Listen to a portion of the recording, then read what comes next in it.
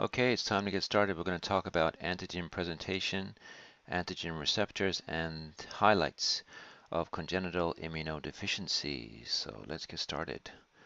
So before we start, let's remember basically how antigens are first recognized when they enter the system. So you can imagine that there are toll-like receptors that would recognize PAMPs, as we have talked before. For example, TLR4 would recognize LPS on an invading microbe. So the resident dendritic cells and tissue macrophages are found throughout the epithelium and connective tissues of the body. How do we then initiate an adaptive immune response? So we're talking here about the T and B cell recognition system. So remember that with antigen presentation, we would have, for example, an immature dendritic cell in the epidermis, which is a Langerhans cell, and the antigen is captured by the dendritic cell, and then inflammatory cytokines are released, and the dendritic cell would lose adhesiveness and then migrate through the epithelium and then enter the afferent lymphatic vessel. And this is where, at this time, the dendritic cell would be maturing. It enters the lymph node then, and this is where the presentation to the naive T cell would take place. So remember that it is the major histocompatibility complex that is presenting the antigen here to the T cell. And in the case of the T cell, it is peptide antigens that are being presented. The B cells are much more versatile, but the T cells like to be presented with proteins, and they recognize proteins. And so what are the APCs? These are the specialized cells that capture microbial antigens and display them for recognition. What are examples of APCs? We have macrophages, B cells, and dendritic cells. But remember that the dendritic cells are the most effective. So let's imagine that the innate system, in this case the dendritic cells, are presenting to the T cell, and which is the adaptive system. Remember, the T cells receptors recognize the peptide antigens in this manner. So what is MHC restriction? This is when T cells can only see peptides when they are displayed by that individual's MHC molecules, and this is happening secondarily in the lymph node. Remember that this interaction between the APC and the naive T cells occurs in the lymph node.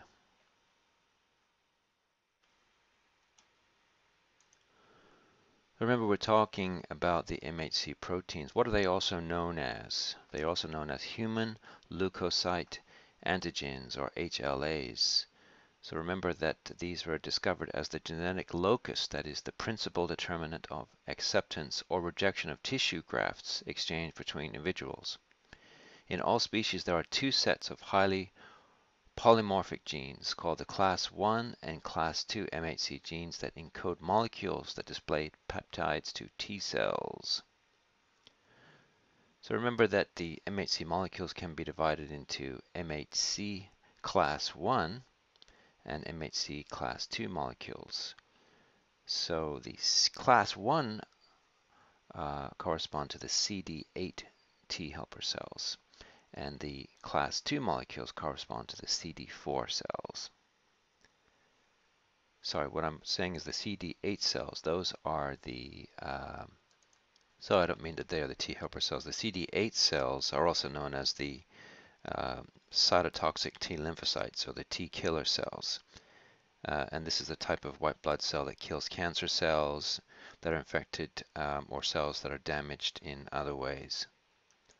Now the CD4 cells, these are often referred to as CD4 cells because they are T helper cells, and they are called T helper cells because of their main role to send signals to other types of immune cells, including the CD8 killer cells that then destroy the infectious particles. We're going to talk more about the CD4 cells later in the lecture and in the next lecture too.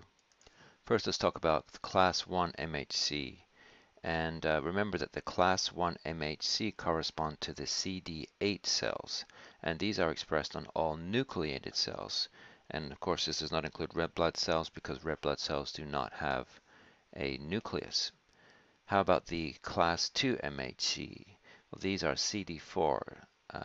These are CD4 cells. They express mainly on dendritic cells, macrophages, and B cells. Remember, CD4, class 2 MHC, class 1 MHC, CD8. So here's a quick MCQ. Which receptor on antigen-presenting cells presents antigen peptide to T cells to initiate an immune response? A. MHC, B. Integrin, C. CD8, D. CD4.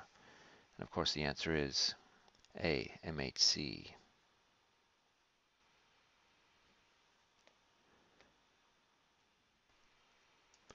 Now just as a quick review, remember that the lymph node captures antigen from epithelium and connective tissue, whereas blood-borne antigens are captured by antigen-presenting cells in the spleen.